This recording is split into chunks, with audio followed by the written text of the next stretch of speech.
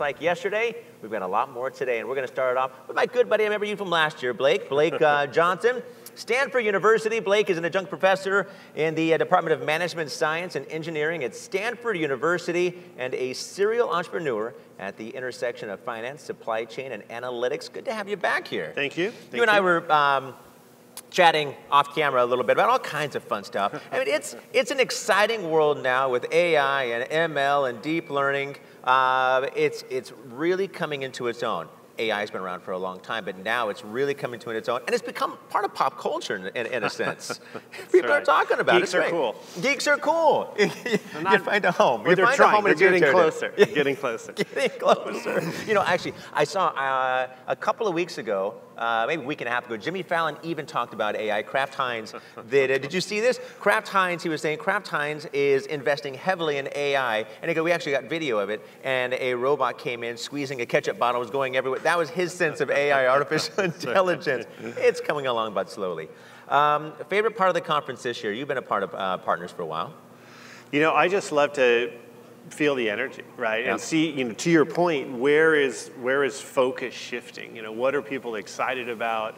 What are the new things? You know, when you get enough people that are all interested in that topic in the same place, you can almost just sort of sense, hey, here's the energy, here's where it's going, here's the hot topic. So that's fun. I enjoy that. It is, absolutely. Seeing old friends. Yeah, we go way back, way back. Well, we're going to be chatting about automation and the self-driving supply chain.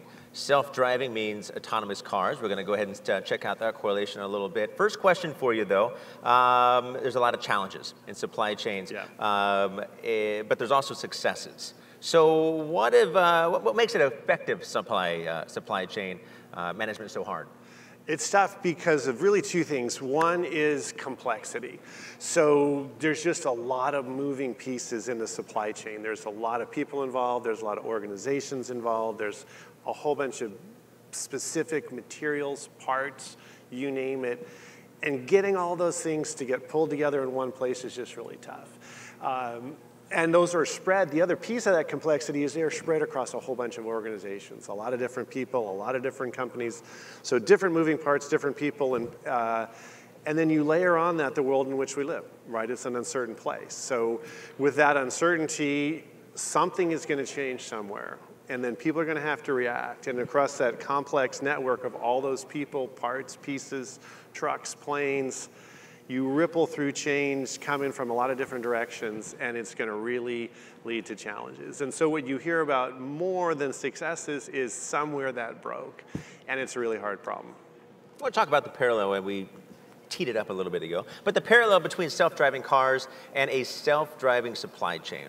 Yep. What's the similarities? So I picked that analogy for two reasons. One is that, you know, that notion of lots and lots of moving parts, well, that's the roads, right? I mean, there are all of us out there trying to go where we want to go, and we're trying to navigate, you know, together jointly so that the road system works. And, you know, things are continuously changing. Lights are changing color, people are changing lanes. So the supply chain, I think, has a lot of real similarities. And there was also that point that I mentioned in the supply chain, this is all being done by a bunch of individual entities. Well, we're all sitting in our cars trying to get where we want to go. We've got to coexist, coordinate with all those other guys out there doing the same thing. And the last thing is a little bit self-serving, but if you think about kind of this broader theme of AI and, you know, awareness, 2 or 3 years ago, nobody believed that we were going to have self-driving cars in the near term. Can you just put that in perspective? I mean, you're at home, you're like, yeah, I remember that.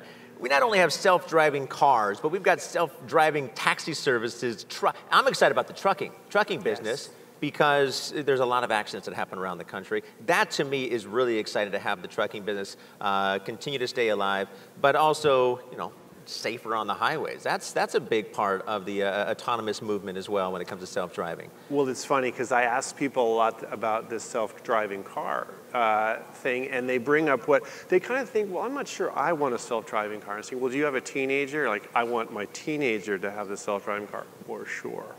Right? That's true, yeah. And same thing with trucks, right? Trucks are these giant things that almost ran me off the road a few times or what have you, and we know those guys drive long hours, and the safety dimensions, and then there's an efficiency dimension, a performance dimension. So if you make it work, and I can be relaxing behind the, doing something in my car rather than paying attention, stressing out, and risking my life, that's a huge thing. It is. It is.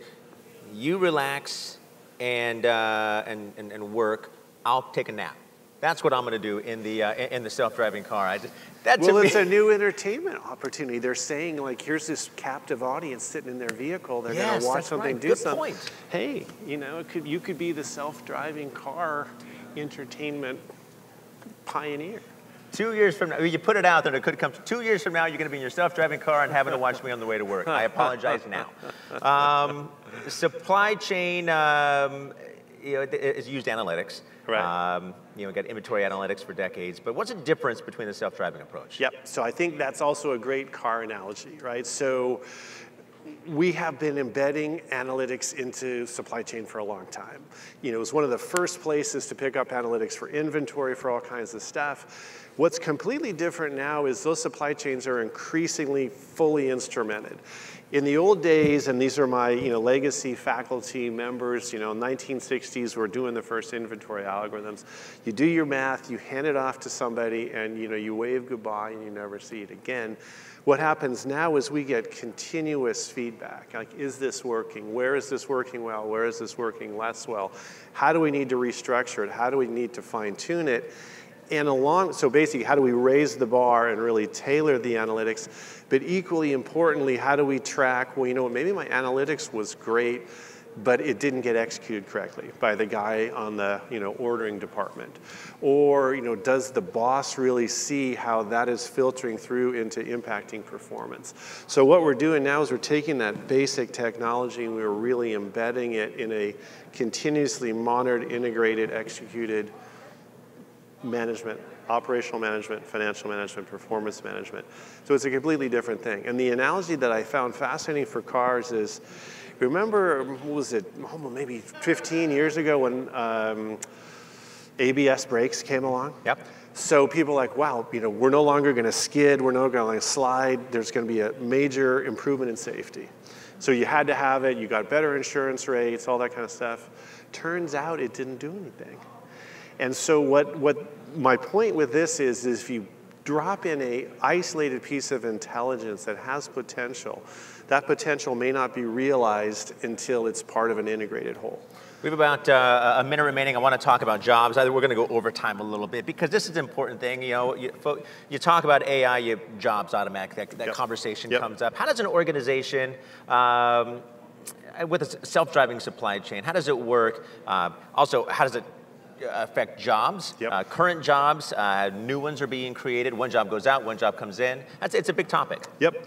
It's actually one of the things I feel best about. If you go into a supply chain today, there's a lot of people that joined it because they thought the problems were interesting, right? Hey, I'm going to really, plan, execute, deliver value in an important part of the world. And instead what they find themselves doing is firefighting. Like something broke somewhere, there was a miscommunication, and so I'm fighting fires, I'm yelling into the phone, I'm sending 20 emails. And it's kind of a mundane, frustrating, it's like sitting in a traffic jam, right? And so what we're saying is we can pick up a lot of those activities and actually allow you to start doing the proactive, intelligent aspect of what you did. Now there will be things, we are raising the bar on efficiency, right? So, a company that I work with has 300 people that all they do is change orders placed with their suppliers because something changed. Not an enjoyable job, not an intelligence-driven job. So we take some of that, we allow people to do sort of proactive, how do I raise the bar on this whole process? So I think jobs will change, but I think a lot of the jobs that are going to be taken away are really mundane, frustrating jobs in a broken world, like sitting in traffic versus getting where I want to go in my car. It's a great point. We can talk about this all day long, but I think it's something a lot of folks out there are wondering as well and worried about. But again, there's opportunity there. You just have to find it, and you have to go out there and be willing to learn something a little bit new. But again, like I said, it frees you up. Blake, always good seeing you. Always Likewise. Good chatting with you. Once again, Stanford University adjunct professor Blake Johnson. I'll see you throughout the weekend.